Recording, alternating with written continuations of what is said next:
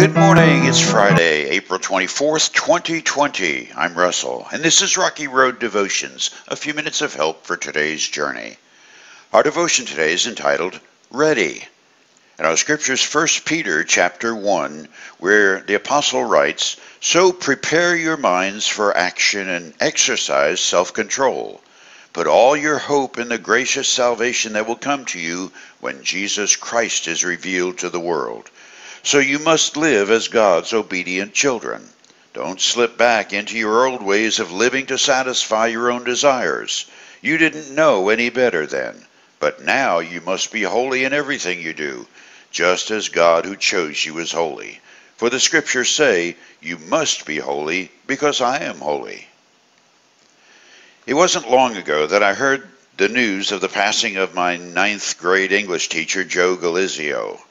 His students referred to him as Jumping Joe because when it came time for the annual faculty versus student basketball game, for a 5'9" guy, he could mix it up with the biggest and best of them. He also had an amazingly accurate two-handed set shot. For an English nerd, he was quite the athlete. Given my love of any sport where you could catch, kick, throw, hit, or bounce a ball, I admired Mr. Galizio.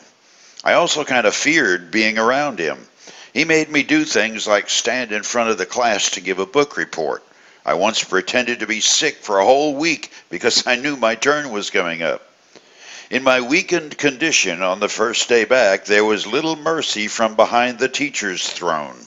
Mr. Brownworth, welcome back. You can now give your report. It probably would have hurt less if it wasn't for that smile silently bellowing, I've been in touch with your parents, you slacker. Get up here and squirm. I didn't hate the book. Actually, I loved it.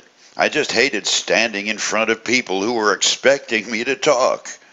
My way of avoiding my distaste for doing that was to avoid preparing for it, hoping the day wouldn't arrive. I think Jumping Joe knew that. What a sadist.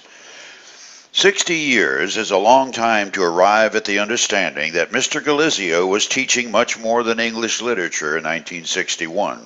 He was bent on forming strong character. Jumping Joe was teaching me to be ready. He wanted my head to be in the game, prepared and focused on thinking and learning and speaking up and remembering that life isn't just a ball game, which isn't a bad background for a future preacher.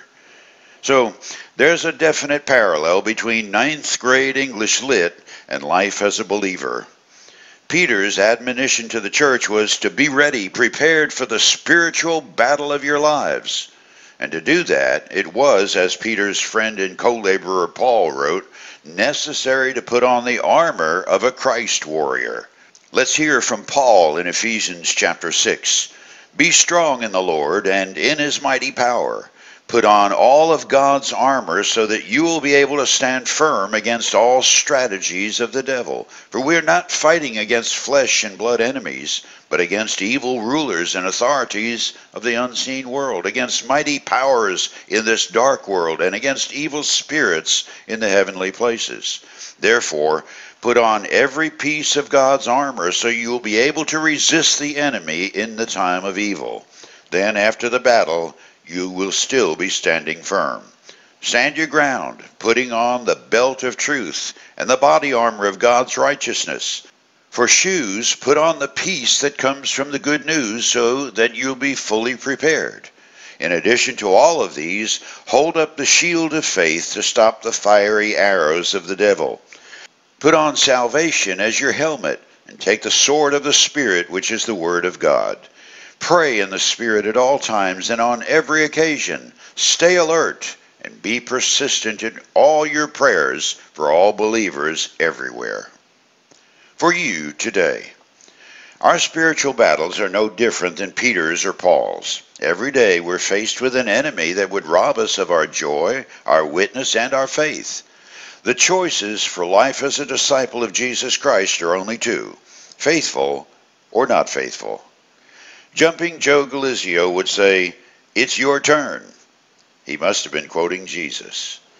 You chew on that as you hit the rocky road. Have a blessed day.